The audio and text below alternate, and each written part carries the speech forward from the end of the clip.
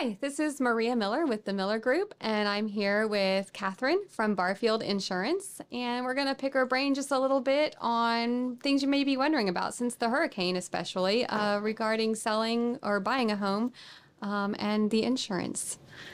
Hi. Hi. So it's great to be here. Um, so I know I had sent you an email about insuring homes after a hurricane and kind of some different situations. Um, and really, a lot of the carriers are open and not open at the same time right now, specifically.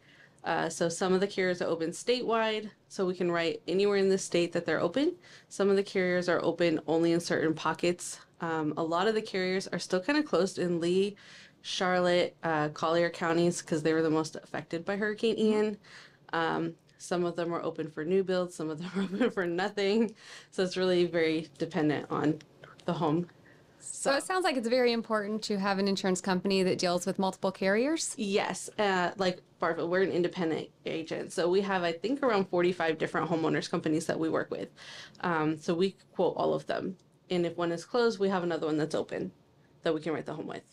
Very handy. So, what advice would you give to any sellers that may have their home on the market after this hurricane? If they have work done, should we temporarily take the home off the market until their insurance claim is cleared, or what would you suggest?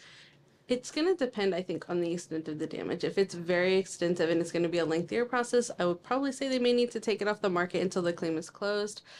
For the buyer, it's going to be a little bit of a lengthier process for them to buy the home while there is an open claim, because the comprehensive loss underwriting exchange, which is a clue report, pulls homes for the home and for the insured that's buying it.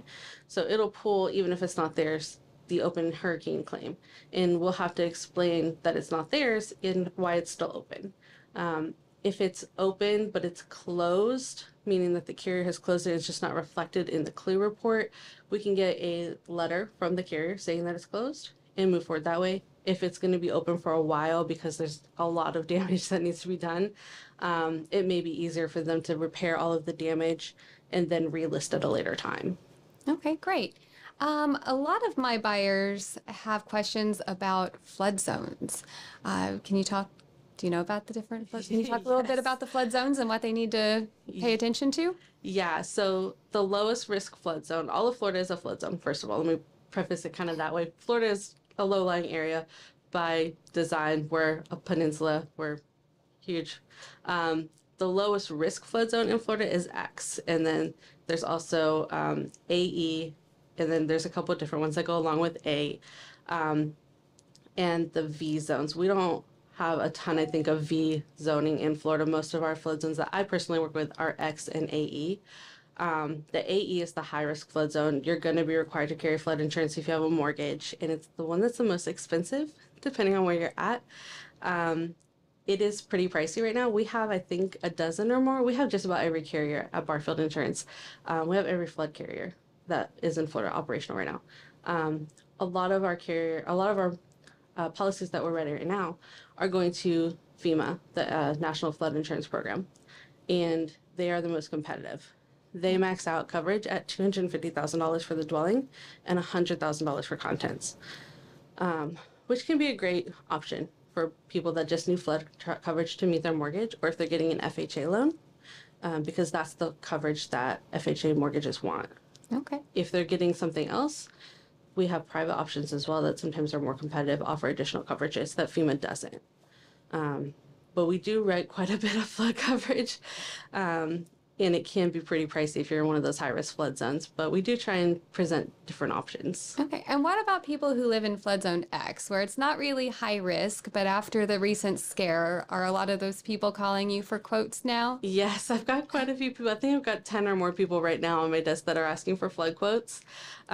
We also had a lot of people asking prior to the hurricane for flood quotes, and I recommend it for everyone, just because, again, all of Florida is kind of a low-lying area, because we're surrounded on three sides by water, and it really only takes one good storm for your house to flood.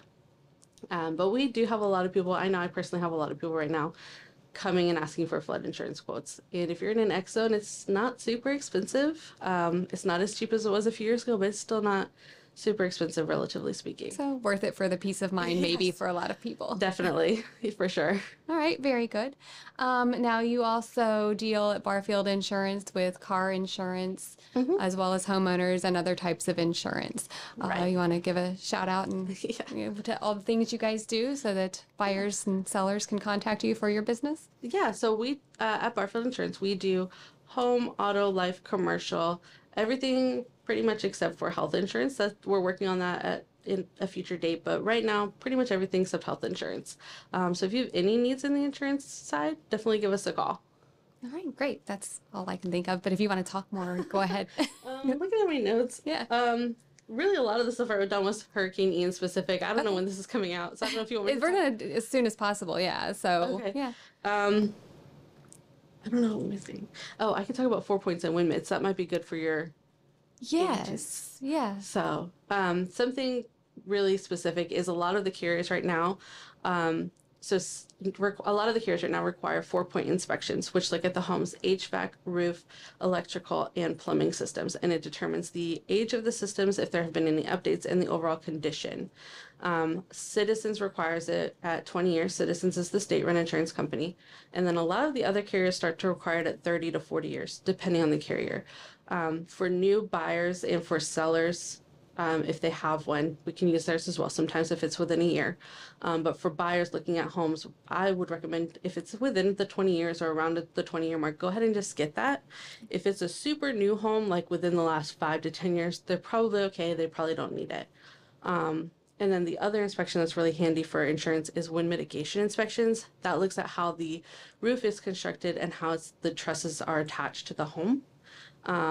That offers discounts or credits on the policy, and sometimes it can be substantial. I know one of my coworkers did one the other day. I think it was like over $1,000. So worth it to have your inspector do those Yes. extra few steps. Yes, and generally when they go out, at least what I've been told, I haven't actually spoken to inspector specifically about it, but what they've told me is that when they go out, they get all of this information, and it's just kind of putting it onto the different forms because they're already looking at all this information when they're doing your whole home inspection for the loan. Yeah, and most of my inspectors do gather all of the information, and then if the buyer decides they want it, then they'll bill them separately. So, Yeah, that's kind of what I've been told too. yeah. So that's So easy to know. I've had a few that had to go back, but for the most part, we just call and say, "Hey, we need this," and they'll put it together. Yeah.